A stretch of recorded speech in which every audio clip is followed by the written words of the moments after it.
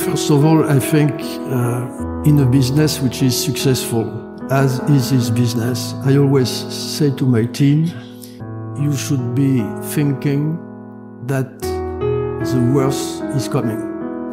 And you should never be satisfied. And you should be always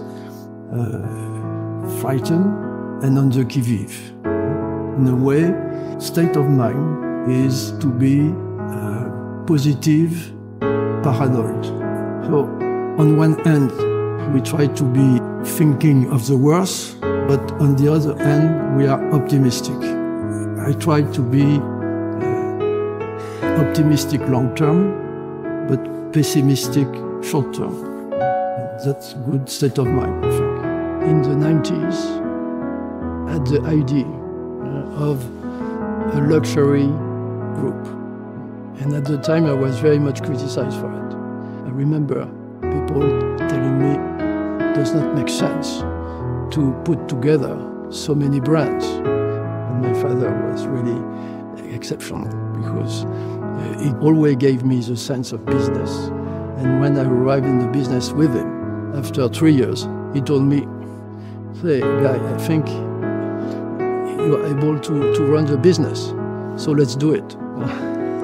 And he gave me the key. I was 25, and I was running. It was a small business, only 1,000 people, but it was risky for him because it's a business he built over his entire life.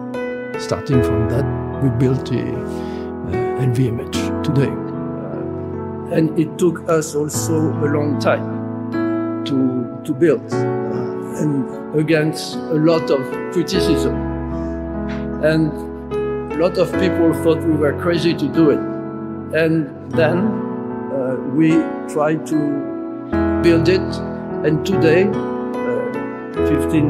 little more than 15 years after, it's the #1 seller worldwide of beauty products. And it's also a very, very successful internet retailer. For instance, we are #1 in the US for beauty products, selling on the internet far above any competitor. The group, the LVMH group, in spite of its size, is very, very startup-minded. And I think it's part of our culture. It's because I am an engineer, and I have always been passionate about technology. And for me to be in touch with startups, technology startup has always been a passion.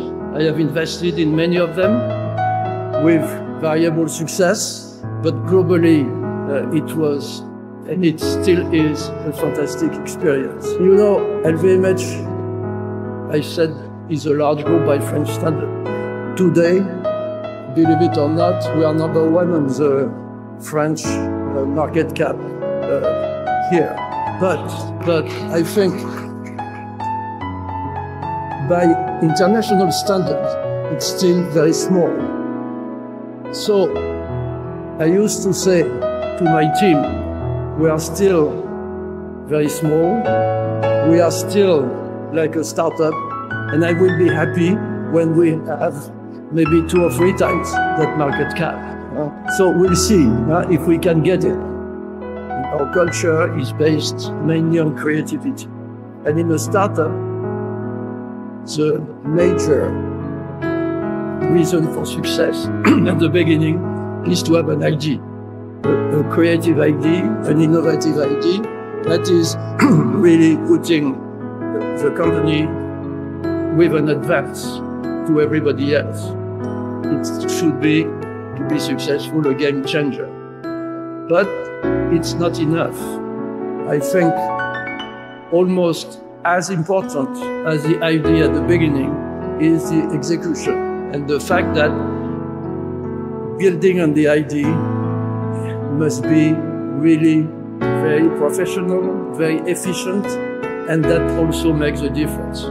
I have seen a lot of startups with very interesting ideas, but with also some other competitors almost with the same ideas. But only one or two of them are successful, it's because the execution of their business plan. So it's key for the long-term success of a startup to be able to execute well. In our business, what is really important is to keep the level of innovation. So for the long term, I think we have the teams that assure us to create enough new invention, new products, to keep on with the growth of the market. But it's a constant quest.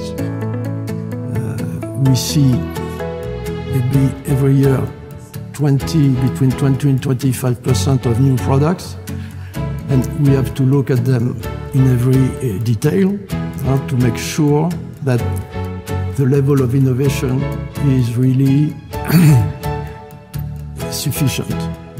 Because the tendency in a group that works well is sometimes, and we try to avoid it, some form of auto-satisfaction.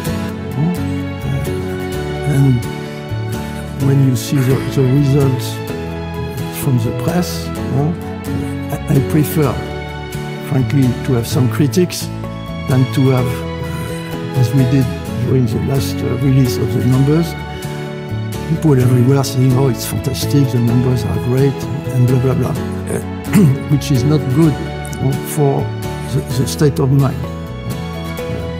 At the beginning, when I started the group, we did a turnaround. And I think to be really good long-term, you should keep that same state of mind. As a company, even if it's successful, should be managed in a way as if it could get under within the next 12 months. Luxury, for me, is how can you create desire? The most important word in our business is desire. How to create desire. I don't like very much the word luxury, because you have something attached to it which means show off, which means something of non-significance, something futile, something that is useless. And I think a better definition is combination of quality and creativity. It's how I define what we do. We don't do marketing, because marketing is against what a company like us should do. We do completely differently. We create new products, and sometimes it fails, but when it's successful, the customers follow. So it's a challenging market, but for strong brands, it's full of potential. In the past, we went through many crises. We are able to grow faster than the competition, and sometimes also it's a good period to find opportunities. But you have to be patient and try to avoid to invest when everything is too expensive. Because you see people in the stock market, when it's going to grow fast, they try to buy.